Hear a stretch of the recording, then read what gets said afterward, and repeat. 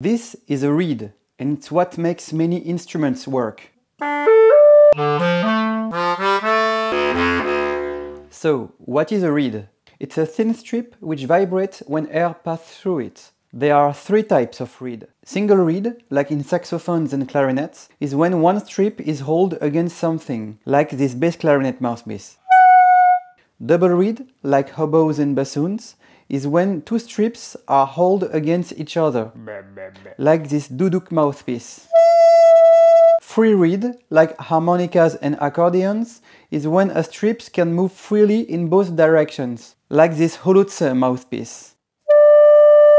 Reeds are mainly made either of wood, metal, or synthetic material, and you can actually hear the differences.